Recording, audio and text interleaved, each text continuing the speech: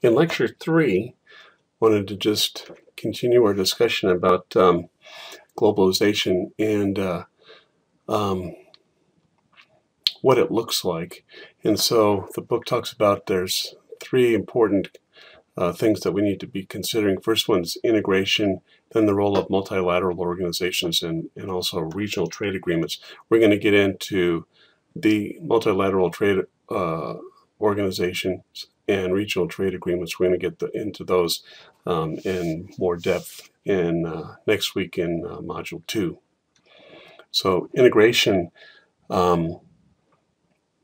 as trade barriers are lowered dramatically to the point where they're very low right now, what's happened is, as the book says, it's exposed the domestic policies of countries as the main obstacles to international trade. So, for example, domestic content laws, environmental regulations have been imposed with an emphasis to, in some cases, to restrict trade. So it's not trade barriers between countries, but it's the internal domestic policies that are the newest obstacle to further increases in international trade. So that's that. But then also it's important to know that, as I mentioned the last time, for example, a car, during its assembly process, it goes back and forth between the U.S. and Canada multiple times. Many things are, even if it's manufactured in one country, the components are made elsewhere. And so domestic laws such as, made in the USA or made in China, it's increasingly the case that that doesn't really happen that much anymore. And the book talks about there's two levels of integration, and so what it terms shallow integration is the reduction in tariffs, quotas, and non-tariff barriers. So that's been happening over time. At a deeper level, where the action is now is on negotiations over domestic policies that impact international trade. So, for example, the United States is currently in the throes of negotiating the latest farm bill. Many of the provisions of that domestic policy have substantial impacts on our international trade of agricultural products, and as a result, because there's vested interests in domestically to protect certain agricultural sectors, cotton, for example, dairy, for example, sugar, and each of those have a vested interest and significant lobbying power. It's difficult, often more difficult to accomplish that than to lower trade barriers across national borders. So the action is on for both shallow in terms of lowering trade barriers and deep integration, focusing on domestic policies. Both of those happen at the multilateral and regional efforts. So the World Trade Organization, for example, at the multilateral level, it's trying to have an influence in how domestic policies are being shaped, especially if they adversely affect trade relations between member nations. Multilateral organizations such as the World Trade Organization, so multilateral means it's widespread and it affects agreements across broad ranges of policies across many countries. Regional could just be one country negotiating with another country, so they're more regional in nature, limited in scope, and have a narrower range of issues and goods that are being addressed. So like I said, here's some multilateral organizations. We mentioned the World Trade Organization. The precursor to that was, which we mentioned earlier, was the General Agreements on Tariffs and Trade.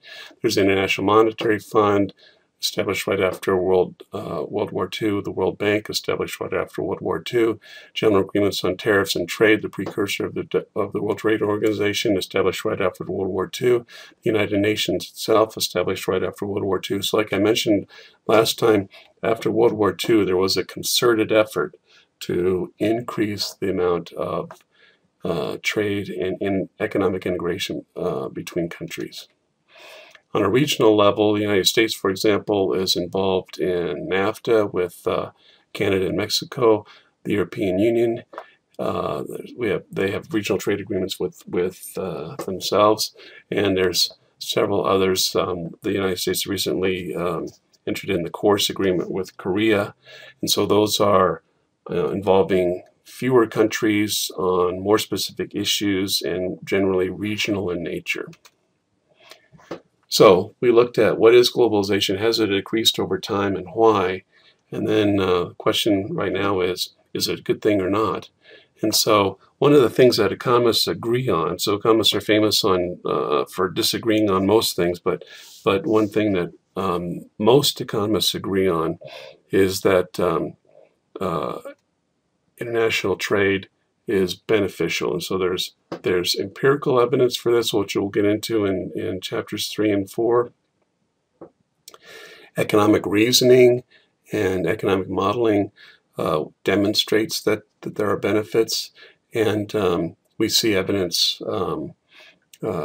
countries by itself, and taken together, there's a host of not only just reasoning, models, and empirical evidence individually, but taken as a whole, is pretty clear that for the most part, countries are much better off with international trade than they would be without it.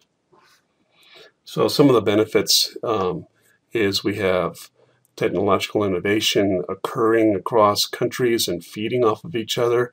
One thing that we'll look at with chapters 3 and 4 is the reason for international trade is countries specialize in what they have a comparative advantage in, what they can produce relatively less expensively. And so we get production of stuff produced at lower cost. And then we have specialization in terms of production and use of our scarce resources. So, as we mentioned before, for developed and most developing countries, the increase in globalization has been good. It's been increasing economic growth, increasing GDP, and increasing per capita GDP incomes for people. And the benefits, I would say it's probably fair to say that the benefits have not been uniform. Some countries, especially developed countries, have benefited more so than others.